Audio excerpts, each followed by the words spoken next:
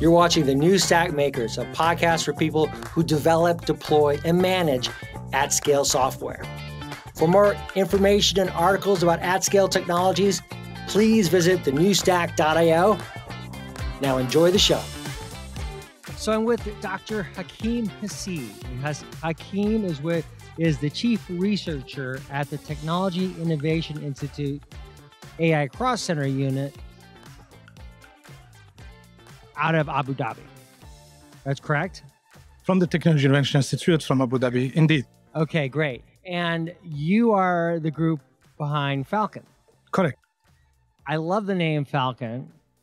I love falcons. I love hawks and birds of prey. Wonderful.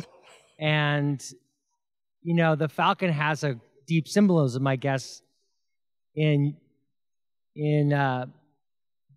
Abu Dhabi, I believe, right? Absolutely. Yes. The falcon is actually the national bird of the UAE, and it actually symbolizes the courage and the perseverance in life. That's really neat. Yeah. Courage and perseverance in life. In life, correct. And so the courage and perseverance in life applies how to your group, the Technology Research Group? Well, the Technology Innovation Institute is actually a very young institution. It has been created 4 years back. It has been launched around 2020. And the symbols here is that we need to have courage to undertake challenges. So in terms of AI, for example, so far the only groups who are taking the lead are big groups who have been in the business for more than 20 years. And the perseverance is that we are pushing forward with the challenges that we are facing every day. We are pushing things forward. We are not giving up.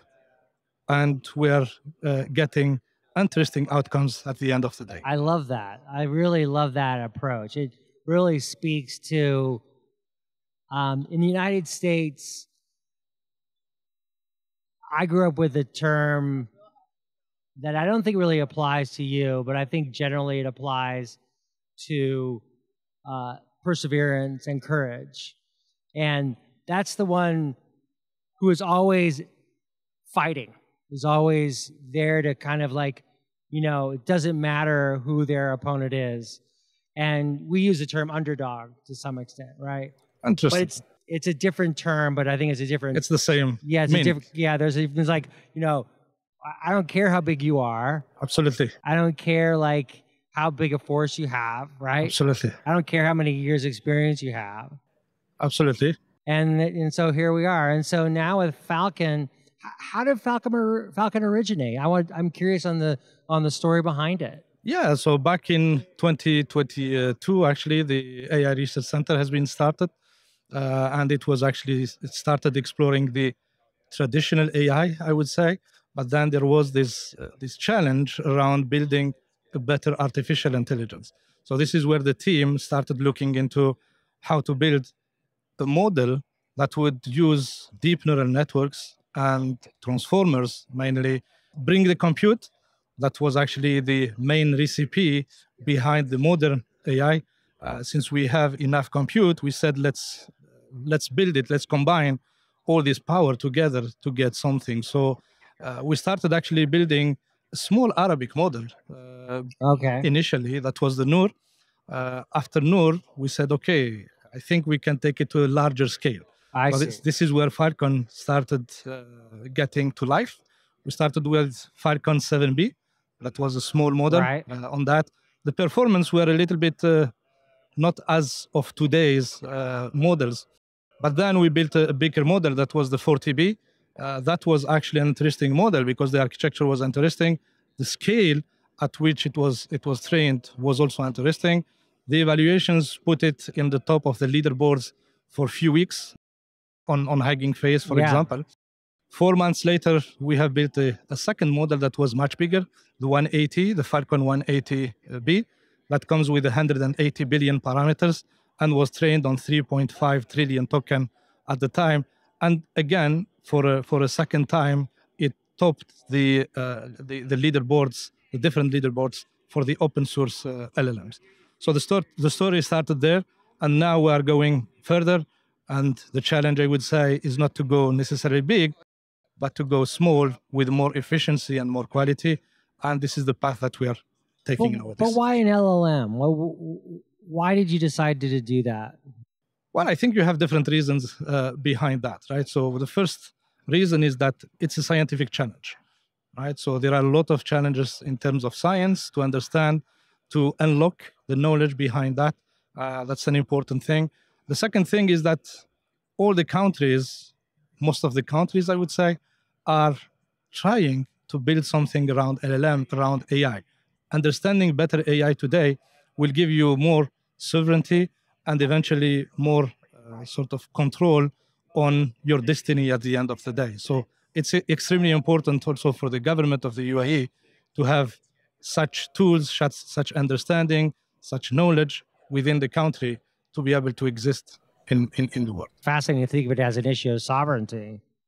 That must have been part of the original premise behind it then. Yeah, absolutely. I think, as I said again, most of the countries nowadays are trying to build this AI to have some sovereign tools that will allow it to be independent, to be in charge of its destiny at the end of the day.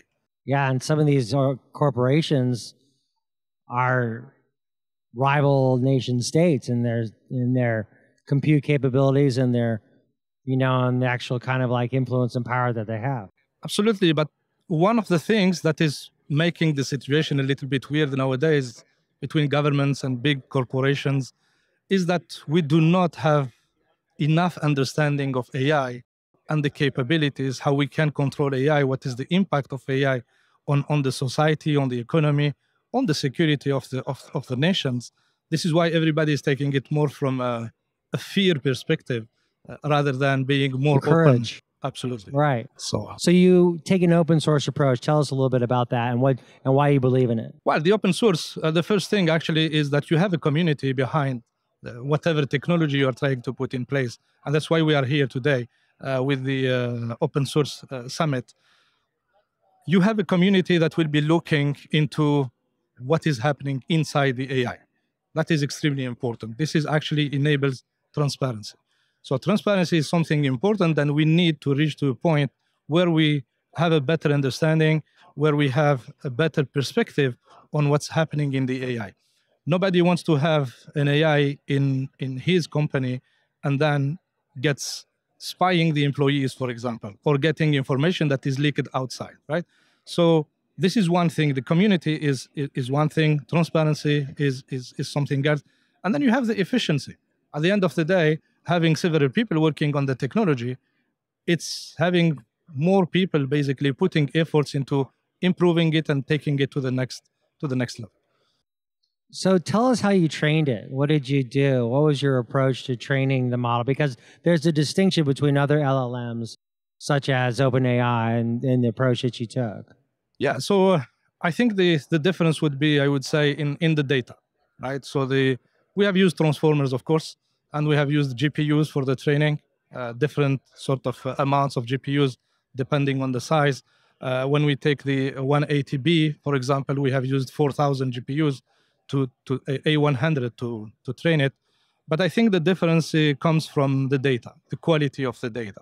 So we have set up specific pipelines for cleaning the data, for making sure that the data will be injecting inside the LLM will be clean enough to get some interesting results. So once you get the compute, you get the transformer or the neural networks and the clean data, combining these three items gives you an interesting model with very high quality of results. Why did you take that approach? What drew you to that kind of that thinking when you were looking at the different types of LLMs in the market?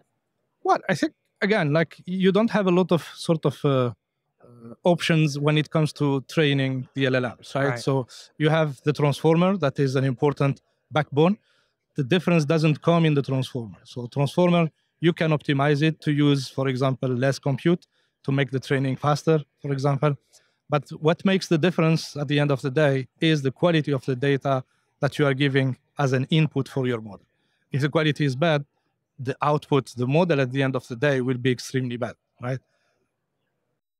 As I understand, you developed a pipeline, and code base that's unique in itself. How would you describe that data pipeline in code base?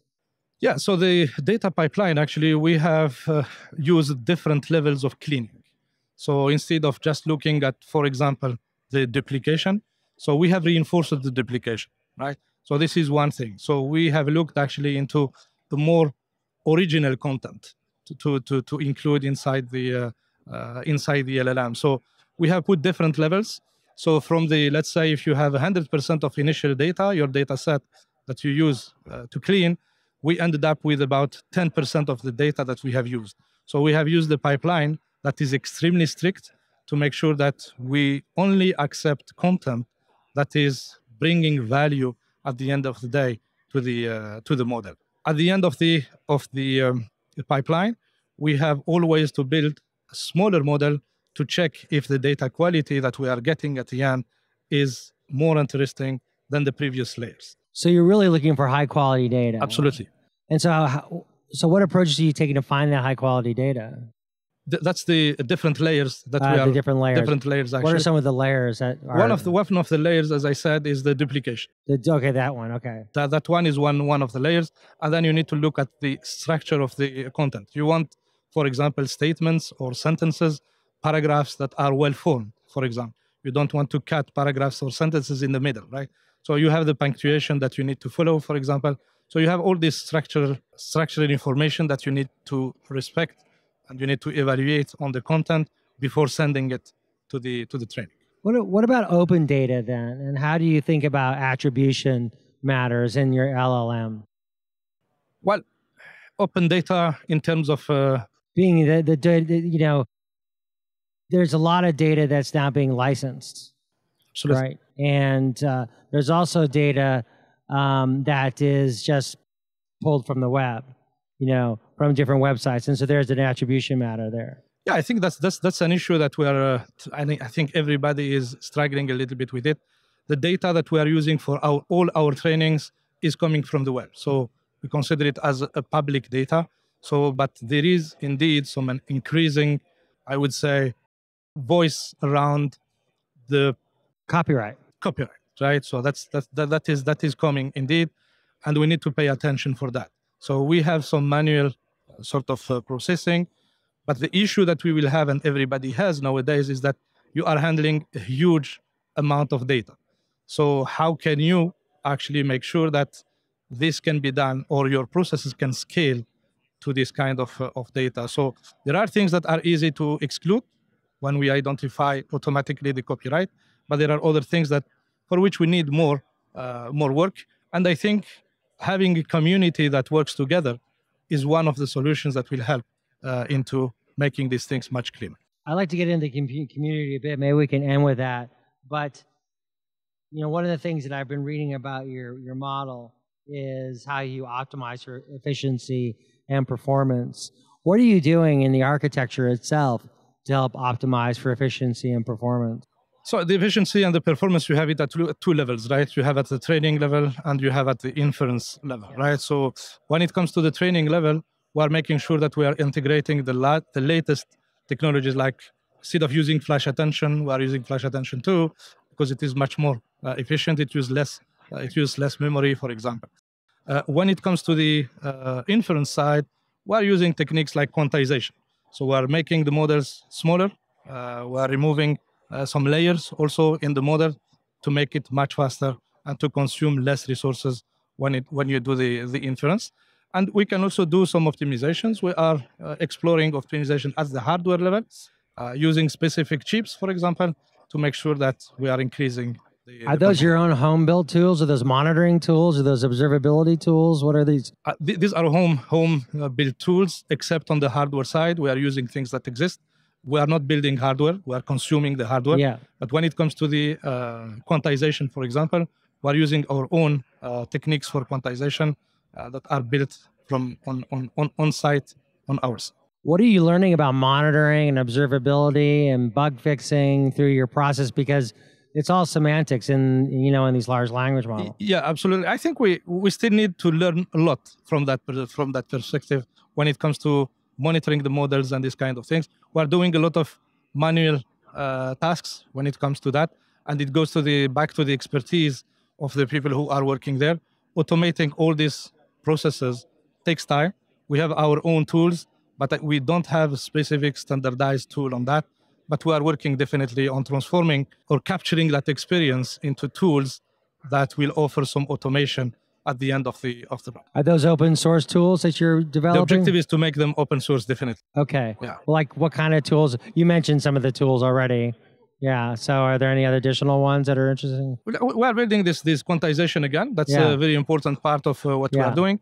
Monitoring the cluster, for example, to see what's going on inside the cluster. Are we using the whole cluster for the full capacity? Identifying nodes that are, I would say, lazy when it comes to the infrastructure. So all these tools, we will be at some point pushing them to the open source community. Do you use the Kubernetes platform? We don't use the Kubernetes for the moment, at least for the trainings that we have done. We don't use it yet, but on the local cluster, the on-site, on-premise local cluster that we have, we are using that. But that cluster, we use it more for experimentation. Rather than so to scale it out, you're basically using VMs on just lots of computer. On the cloud, on the cloud, definitely. Do you use your own cloud or you use a... No, we use the AWS. You use AWS, cloud, definitely. Now, I'm interested also in how you're reducing the compute requirements. And I'm trying to understand why you're doing that. And I expect that there's lots of people all over the world who don't have great connectivity, for example. Yeah. Is that a reason why? This is one of the reasons, indeed. So when you go into this efficiency, this compute, at the end of the day, not everyone can afford sophisticated machines and hardware to run these models. If we see, for example, you have countries where the only thing they have are small devices equipped with CPUs at the end of the day. So it's extremely important to get that. But then you have also the bill that comes at the end of the day from using these models. The electrical consumption, the budget that you put inside all this process. So we're trying to make sure that the compute that we use is reduced to reduce the energetic bill at the end of the day. So the last question I'm going to ask about community, but I'm going to put it in a little bit of context because when I was doing a little bit of my research, one thing that I learned about was that you have the ability to really interact in a conversational manner. For example, that you have the ability to do this dynamic exchange back and forth questioning and answering follow questions, like something I might see in Perplexity, for example, right? And you also are really trying to be like a modern LLM, like there's the human-like interactions, the chatbots, the virtual assistants, those types of things. So, if you could pick your community, who would it be? Who are the people that are building these types of tools? Are those the people that you're looking for? Or what kind of skill sets do you really need to help the LLM, reach that next level? I think to build these LLMs, you need multidisciplinary people, right? So you have people who need to be good on the machine learning side, the AI side. You have people who need to be good on the operating system side. You have people who need to be good also on the human interaction side. So the examples you have listed are, I see them as more on the fine-tuning side, right? Because it is one action that is more on the chat, right? Right. So getting some data, and then you have to specialize the behavior of your model for a specific thing. I think to get to a point where these models are rich enough, we need to integrate multidisciplinary people. So people who are coming, as I said, operating systems, human-computer interaction, machine learning people, different sort of perspectives. And the message that I have a talk tomorrow, and the message that I wanted to share is that, you don't have the open source AI community and the open source systems community, but these two communities, they have to work together. First, because we can get a lot from the experience that this open source systems community has gained since 30 years plus. And the second is that the AI is just a new thing that is coming around. So there is definitely a way to contribute to that. Okay, I have another question. Sure. One of the aspects of any software development is trade-offs. Yeah. And lots of young companies that are building out AI technologies have to think about trade-offs all the time. Absolutely. A lot of trade-offs are kind of based upon who's in your community, for example, right?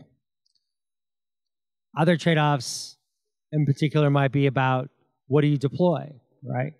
So like my question is like, what is your approach to making these types of decisions? Do you think about deploying models first and always first, and then pushing them into, into review and then out onto the infrastructure itself?